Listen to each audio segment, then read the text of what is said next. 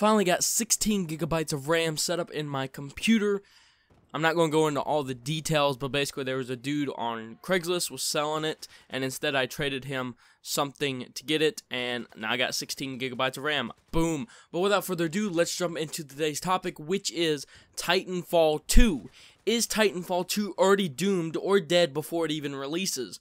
So there is some gameplay you can look up of the single player campaign where people went and was actually able to play the game and get us some footage. And a lot of people are saying, oh, this is a repeat of so on and so forth. There's repeat of guns and a whole bunch of other stuff that people have found have been repeated from the first Titanfall. Okay, the issue being here is that people are afraid that the game is going to be a repeat. It's going to have the same multiplayer weapons, the same this, the same that. Now, I do believe I saw one, no, I'm not sure if I saw any, I think the sniper rifle is a new sniper rifle. I'm pretty sure that was used in the gameplays and stuff like that, okay, alright? So, other than that, I didn't really see anything new-wise. Now, that is in the campaign. It may not be available multiplayer. Tomorrow, I'm letting everybody know, tomorrow, right now, 12 p.m.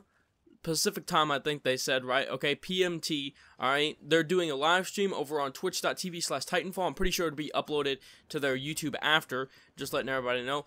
But they're going to be doing a multiplayer live stream so we can see it from there. One of my big issues with the first Titanfall and why I stopped playing it was not due to the lack of content. The game was still fun and enjoyable to me, but a lot of people ruined it because they were able to exploit the data centers. Let me explain.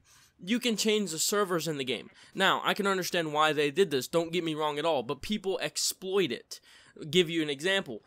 I would be playing with people all the way over in China on US. And here's where it becomes an issue.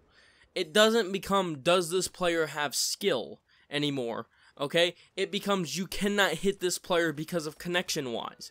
The bullshit happened in Titanfall 1 when they switched their data center to US, okay?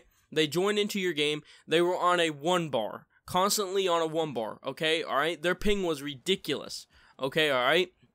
And what happened is the game would never kick them, or anything like that, obviously. So, on your screen, you'd be looking, and they'd be jumping around everywhere. Like, they'd be, 10 feet in front of you, or they'd be right in front of you, and you try to melee them, and they'd be 10 feet in front of you immediately after that.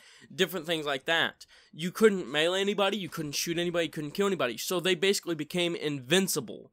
Basically, change your data center, you're invincible and won't die. That's how people managed to go 25-1, 26-1, and basically never died in the game at all. Because they were exploiting that. Okay, I'm not, I'm just saying I hope they learned from the first Titanfall and make it so now it is not exploitable. Because that is, make it so after a certain amount of ping, people get kicked when they're in the game or something like that, okay, alright? Because it makes it so, it makes it so the game's not based on skill, or the game's not based on, oh, can I outgun this dude? It's, well, he's lagging, and even if I try to hit him, it's not gonna happen. So, that's what eventually winds up happening, and then they kill you because on their screen, you're perfectly fine, but on your screen, they're jumping everywhere and lagging everywhere, so you cannot kill them. It's ridiculous. Now, the next thing everybody's jumping shit on is skill-based matchmaking. It will be making a return in the game. I personally didn't have a problem with skill-based matchmaking in the first Titanfall. I don't know if it had it or not, but I think it did. I think it did have skill-based matchmaking. It didn't really affect me at all whatsoever. I went up against people who were like level 60 and shit. I still beat them. I don't know how I did, but I still beat them. We still won the matches, so it didn't really affect me that much. But that's it. I hope you guys enjoyed the video. Let me know what you guys think down in the comment section below. Is Titanfall 2 dead before it is even released due to the amount of repeats of weapons that we've seen and due to one of my biggest issues, people being able to exploit the data center? I hope they fix that, unlike in Titanfall 1. And I think, personally, it may have around the same weapons the first Titanfall did, but they're adding on Titans onto that. I'm not really sure. So that's it. I hope you guys enjoyed the video, and I'll see you guys next time.